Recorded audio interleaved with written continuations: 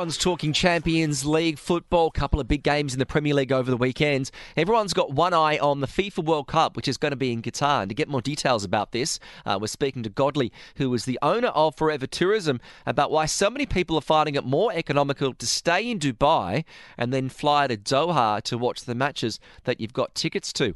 He joins us again on the line. Godley, thank you very much for joining us again on Talk 100.3.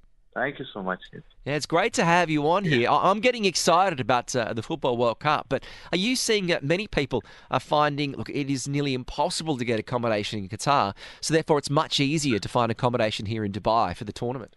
Yes, like if you look into the city of Doha as well as if you look into Dubai, you can understand the difference. The inventory, the hotel inventory in Qatar is quite smaller as compared to what we have here in Dubai, especially with a lot of new hotels coming in. The hotel rooms and inventory is quite high, and you can get a whole lot of variety of hotels. Depends upon your budget which you have. You can, as you can find all kind of hotels over here.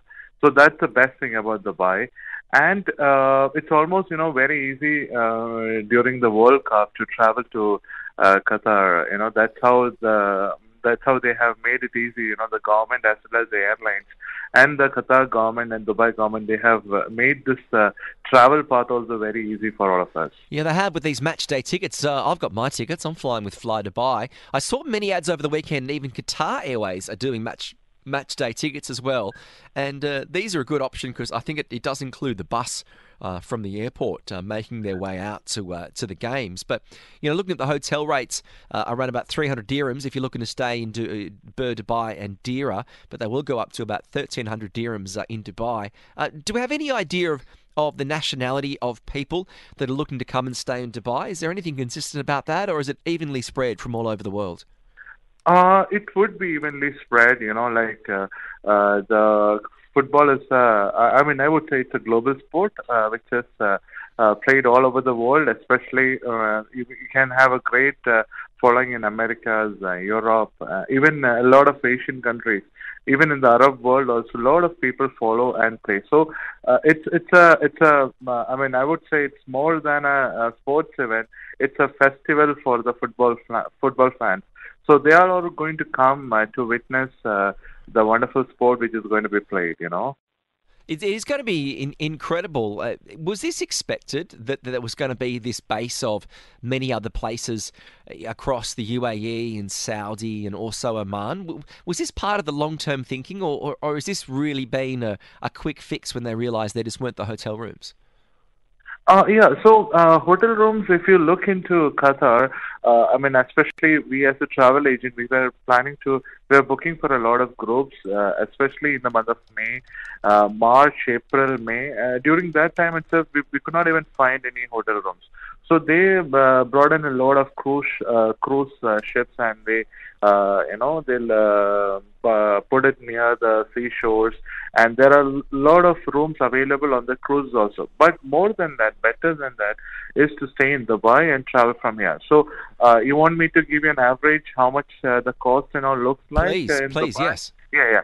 So for example, in Dubai, 3-star rooms can be available at that point of time, maybe around, as of now, 500 to 1,000 dirhams. Yeah, the 3-star, 4-star is a little bit more expensive. Around it can be available around 1,500, and 5-star also is a little bit higher than that. But here in Dubai, we can have a lot of variety of rooms, as I said, because of the variety of hotels available. And if you look at the flight fare, as of now, the economic class Qatar Airways, it shows around 1,100 return ticket.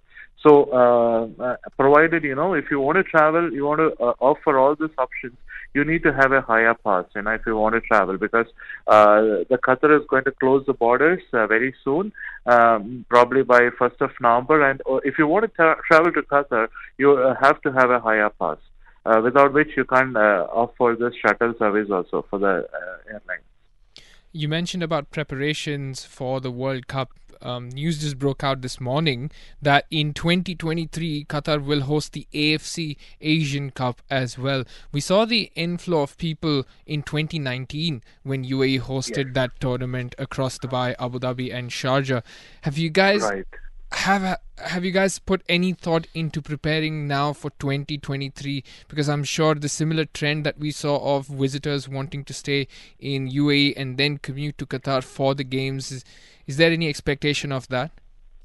Of course. So, see, here in Dubai, if you look at, as you said, the infrastructure which we have, it's kind of an infrastructure there wherein we can accommodate a whole lot of people. So, especially if you had seen the inflow of people, millions of people came from all over the world for Expo, and we were able to cater to all kinds of people. We were able to accommodate people, and there were a lot of options available. So here, no matter what kind of sport, how much big it is, we are very sure that we can accommodate all those visitors coming into Dubai.